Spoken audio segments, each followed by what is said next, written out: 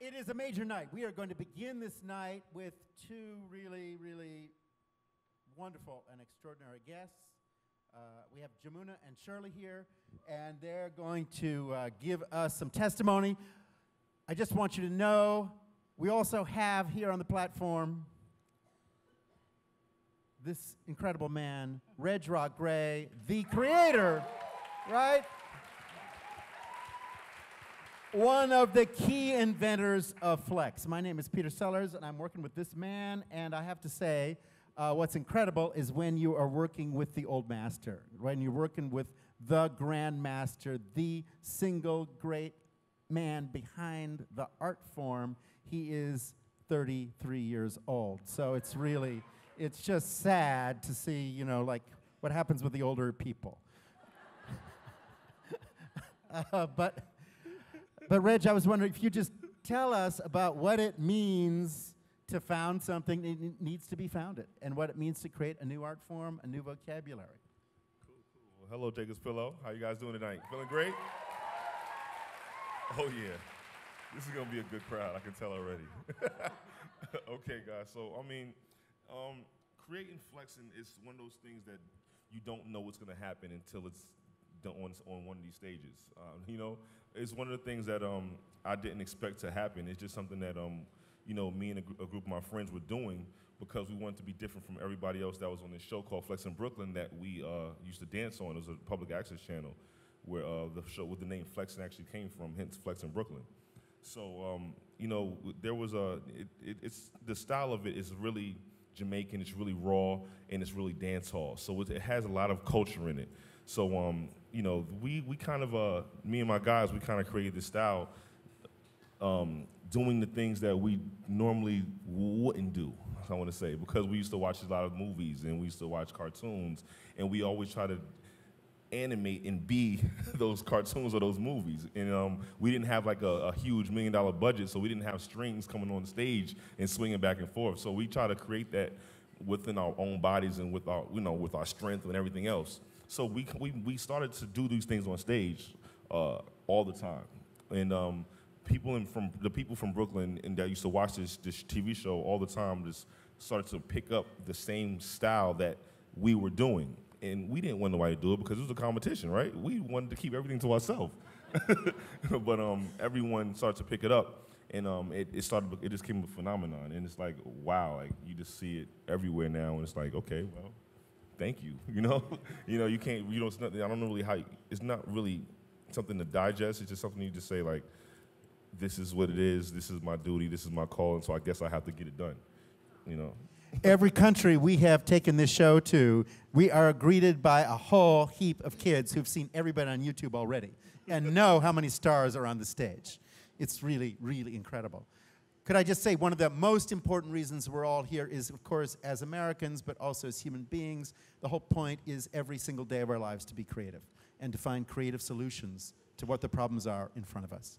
Right now, the major problem, of course, the issue, the main conversation in the United States of America is Black Lives Matter.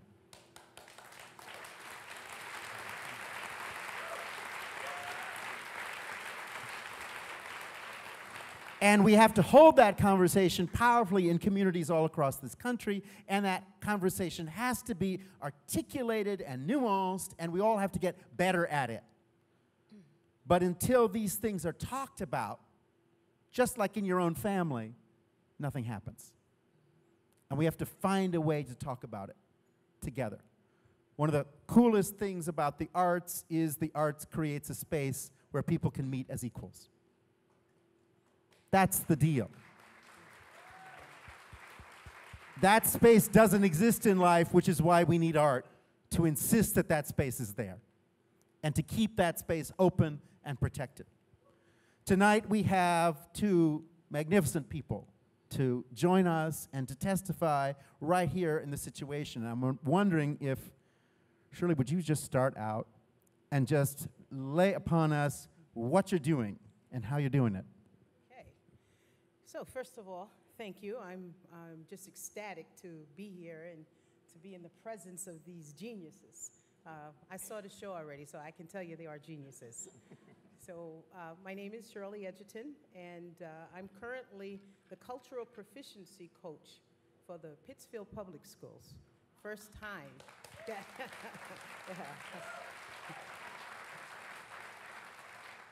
This is the first time this position has been in place, and that's due to the commitment of the current superintendent and the school committee. And I see some of the folks in the audience tonight, so it's nice to see some folks that I know here. I'm also the director of a program that's called the Rites of Passage and Empowerment Program for Girls. And we, thank you. And we basically mentor and introduce these young ladies to aspects of life to help them to be self-sufficient and productive. So of course that includes college tours. In February of this past year, we went to South Africa to do a service learning project. So we want them to be locally and globally astute as to what's happening in the world. So, I'm excited to be here to have an opportunity to share in this conversation tonight. I'm going to tell you a story of something that happened to me when I was about 16. I'm ageless, so I won't tell you what my age is. So. But when I was 16 years of age, I was pretty, considered pretty smart in school. I was getting ready to graduate at 17 years of age. I would have been, the plan, I would be entering college, and I only had like a half a semester of school. So anyway, I was in this 5 and 10 cent store in the North Bronx. And all of a sudden I heard this noise, this conversation, and the manager was talking to a group of young people. So I'm hearing it, but I'm not hearing it. And all of a sudden the manager's by my side, and he says to me, "You two, you get out of here." So I'm thinking, oh, can't be me, I'm smart, I'm a college student, I'm a good citizen, you can't be talking to me like that. So I ignored him initially. So he said, "Did you hear me? Get out of here." So I was like, wow, he's talking to me. And I said, "Well, what's the problem? You know what you're doing. You're stealing just like the rest of them." "What?" I said, "You're accusing me of stealing? Me? I work." I said, "I have a part-time job. I'm on my way to college. You can't be talking to me. I don't do it. Get out of here." Wow. Well, what a disappointment. And it registered that the other young people were of color. I was of color. So he was making some assumptions about who we were. And that was my major introduction to racism. And I cannot tell you where that propelled me to. I decided after that I hated all white people, hated every white person that I saw. Okay, started reading the Black Panthers newspaper, and to my family's dismay, started denouncing Christianity. Can't tell you how many ministers I have in my family, So, but it put me on a road until I think I was about a junior in college that I realized, okay, that was an incident with one particular human being, and that it wasn't the whole race. So I just wanted to share that story.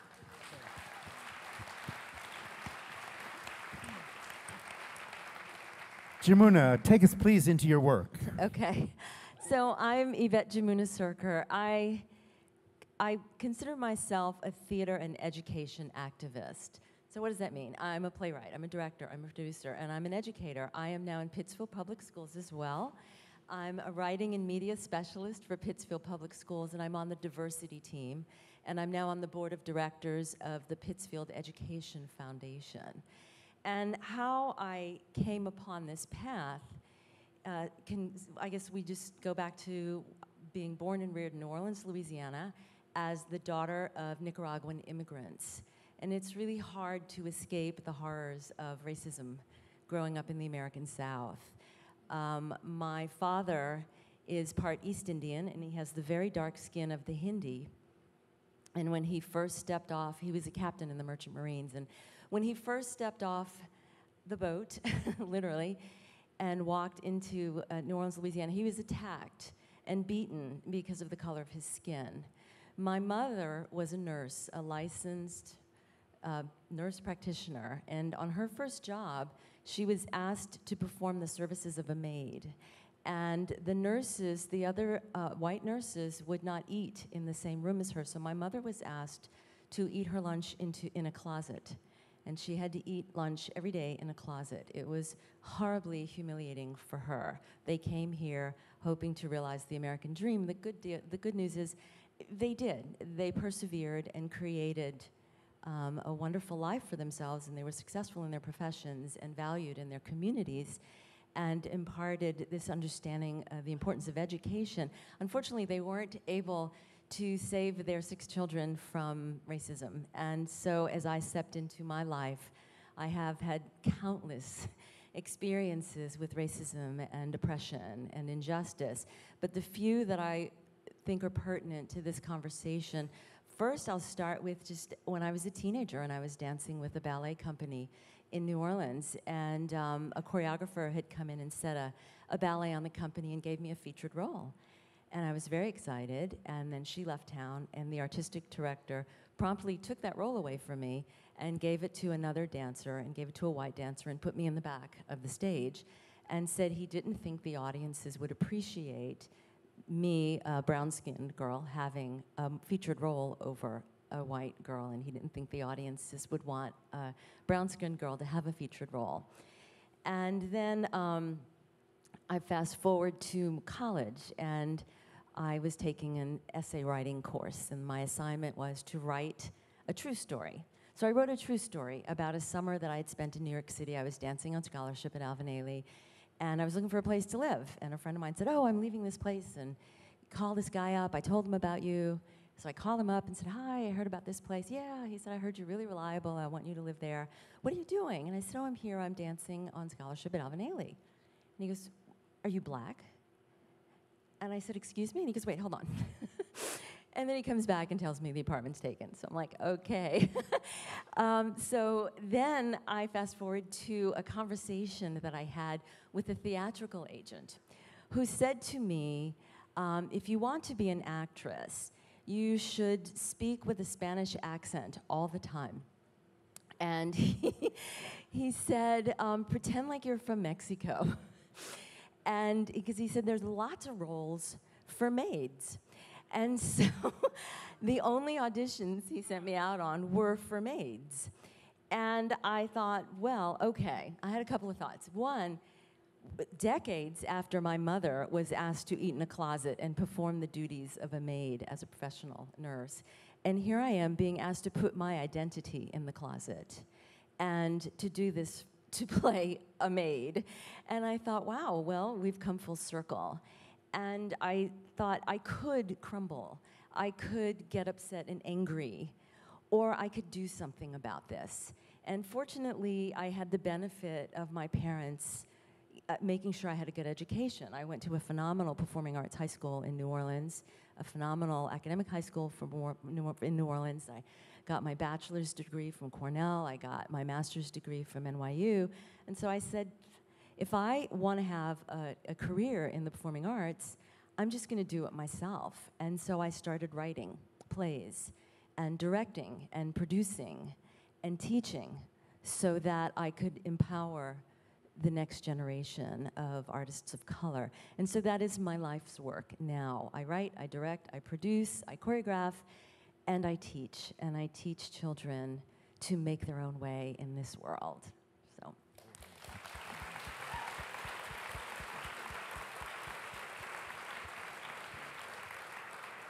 Shirley, would you just give us a few more steps of your empowerment process with these young women? Okay, absolutely. So besides the workshops that we have, we ensure that they have a cultural experience. So that's the arts, that's history. As a matter of fact, when we went to Ghana in 2014, we made sure that we went to Du Bois' site there, home site there. So every day, you know, we did a tremendous play with Jamuna, and it was entitled Enough, E-N-U-F. And these were stories that the young ladies had written about their experiences being young women of color in the Berkshires. One of the young ladies described herself as a raisin in a bowl of milk. you know? And what she was talking about is being a young person of color in a sea of whiteness, and the challenges of being that person, being in the classroom, and you know, particularly if it's a high honors class, an AP class, being the only one, and somehow having the burden of answering for the whole African American population. You know, somehow being distanced from other kids of color who may end up in a different type of academic situation. So through the incredible position that I have with the school department, which puts me in a situation to teach cultural competence. And I'm just so proud of the teachers and the administrators in the system who understand that there's a need for a mind shift, okay?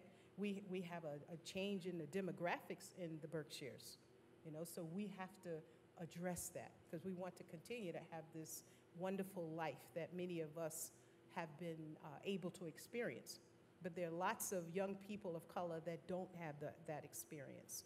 So one of the things that I do is I teach cultural competence to the teachers. So the young ladies that I work with, they can have a positive experience. The teachers understand why it's important to have a multicultural education, why it's important to understand that there's a difference between how we live our lives as middle-class people versus those who are in poverty or under-resourced situations.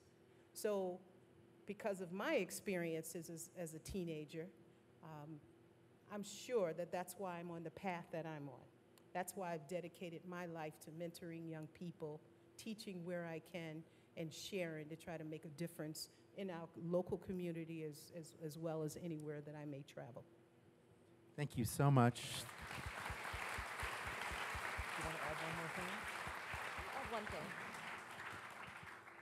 Okay, so Peter over dinner was asking about solutions. What are the next steps?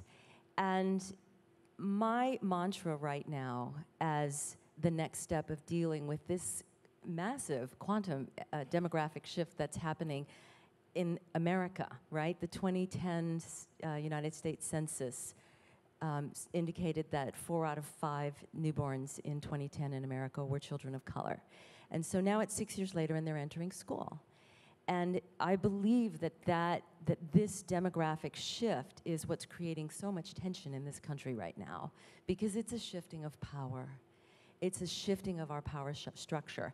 And that is playing out here on a smaller scale and a far less violent scale, but it is happening here in Berkshire County. And so what I am saying to everyone is, what is your expectation? Think about your expectation.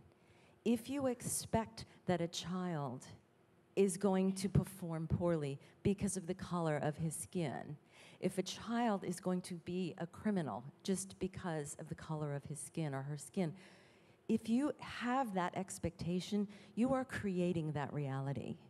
But if you have the expectation that that child is going to succeed, irregardless of the color of his or her skin, that child is going to contribute tremendously to our communities, then you are creating that reality. And so to me, think about your expectation and let that be your next step. Thank you. The only scary people are the ones who never had to struggle. So anyway, let's go to where we are.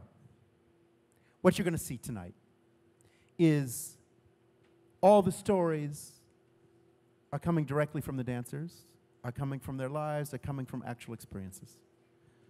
Unlike what you see on television, which has been made up by somebody.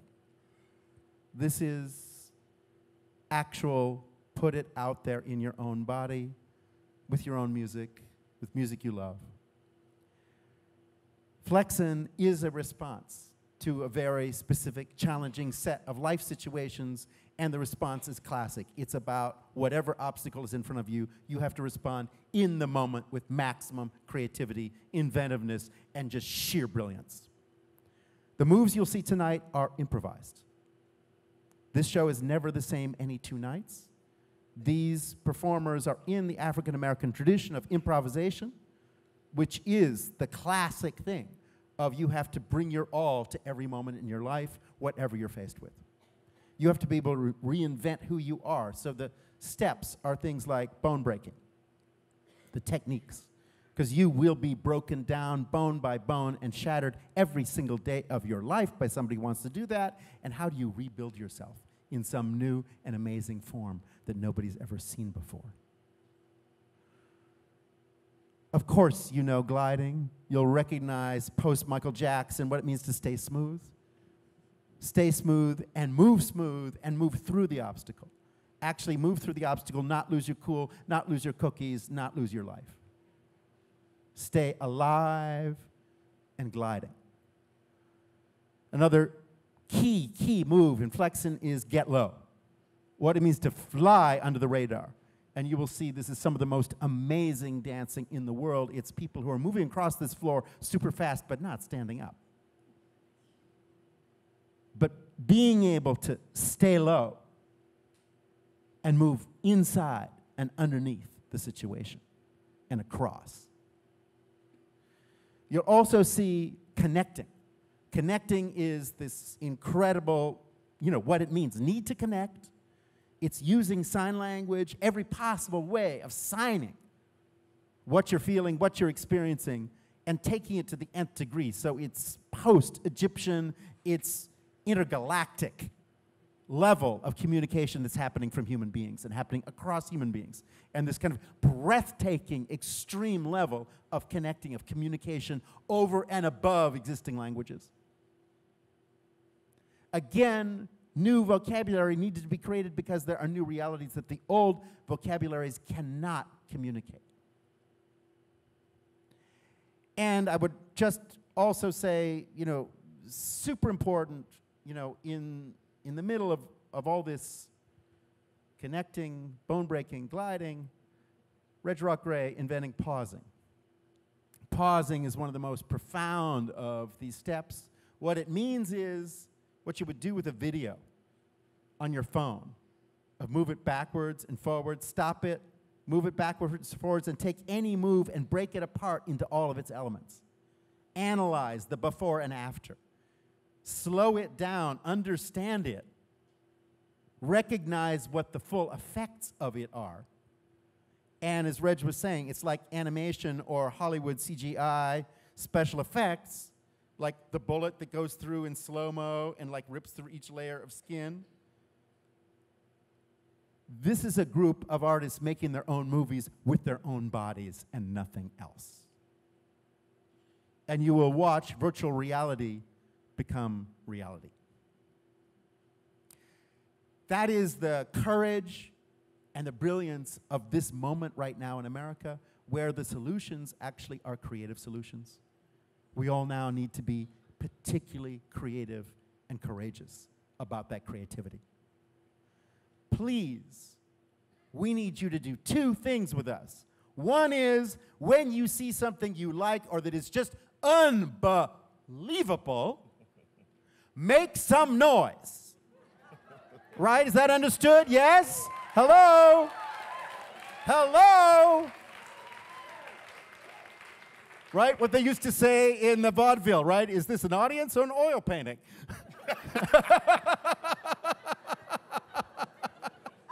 Make yourself known. And normally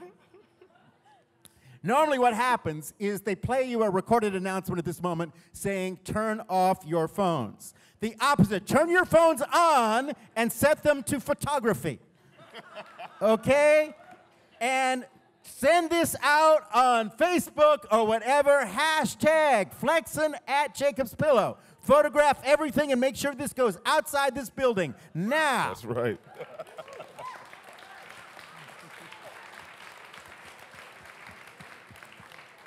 One warning, it's going to get hot in here. It's going to get very hot in here. So realize the emergency exits are right here, back there, and back there, all right? You just need to know. Meantime, protocol is serious. Call it out when you see something amazing, right? Because that's totally what the dancers are doing. You'll hear everything is moving, and it's moving fast. And move with it. Have a great night. Let's start the music. Let's go.